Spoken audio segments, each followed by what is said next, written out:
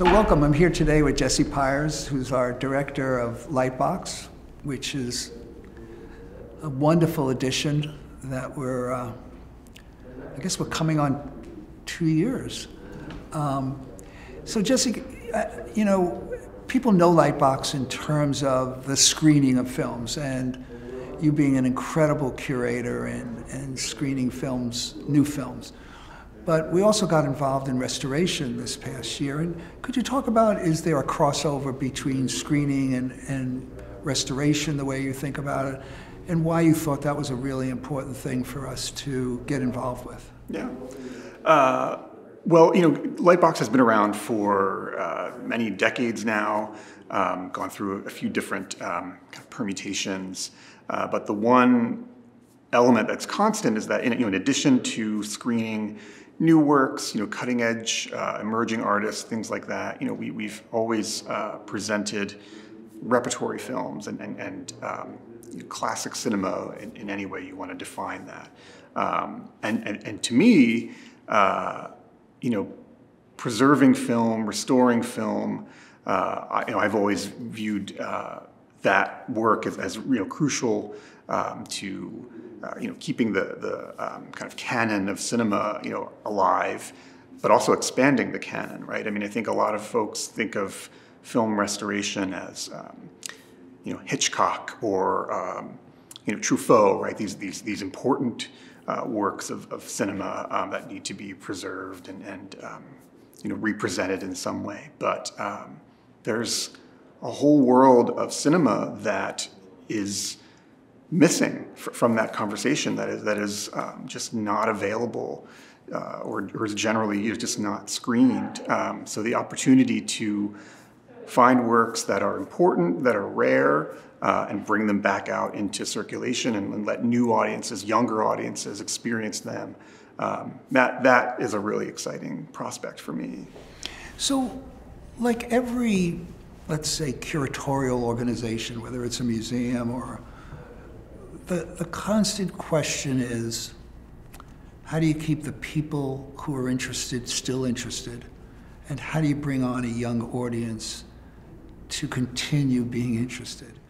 Yeah, I have the good fortune of being present for just about everything that we do, so I'm able to interact with the audience and hear what their thoughts are and engage in conversations about film, and I am always able to establish this idea that cinema is an event, it's an experience. So, I'm always surprised when folks come in and they say, "Oh, I've seen this film 2-3 times in the past, but never on the big screen."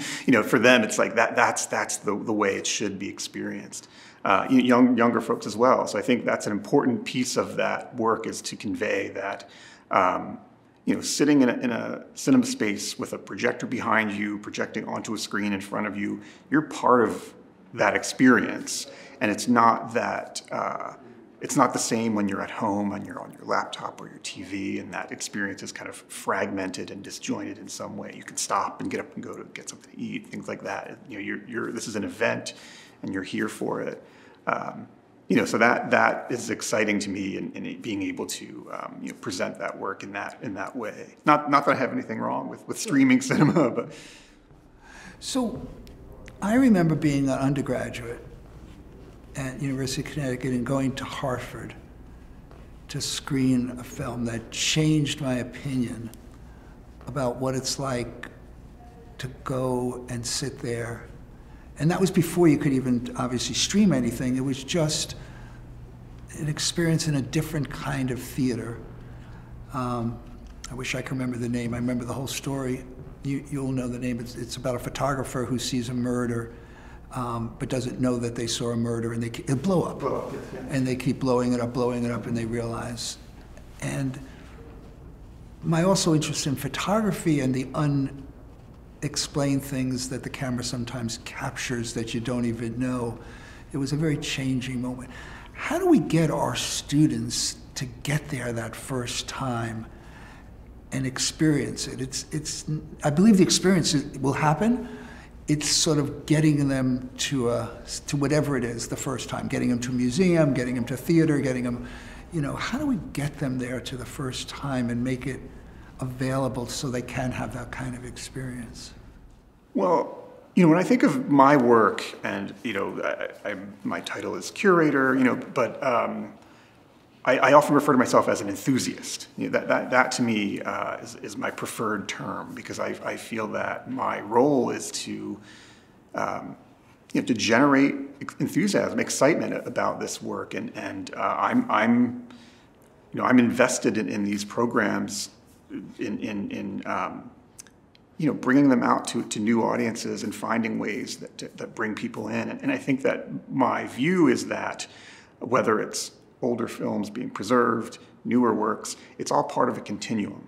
And that continuum is about not just cinema. It's not a cinematic continuum. It's the artistic experience, right? So artists have constantly borrowed ideas and themes from other artists in the past. So you have, the tools and the technology might change, but the ideas are reappropriated and recycled, so that even across disciplines. So someone working in dance may see a film that inspires the way they view movement or choreography, or someone who's painting can see a film and now they see color in a different way. So it's conveying that cinema is in conversation with the other arts, and that even if you don't have a background or an interest in cinema, you're still going to find something that's going to resonate with you.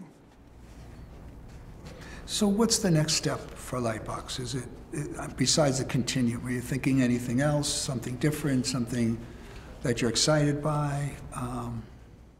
I'm excited to be part of the University of the Arts.